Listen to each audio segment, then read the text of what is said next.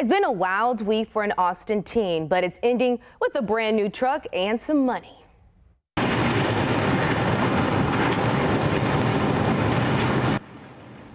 We showed you this video of the moment. 16-year-old Riley Leon's red truck was picked up by Monday's tornado in Elgin, and he somehow landed right side up and just drove off.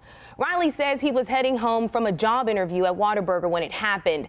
His 10-year-old red Chevy truck was totaled, but today he got to pick up his brand new 2020 Chevrolet Silverado. It's my honor to present the keys to this brand new 2022 Chevy Silverado. Yeah.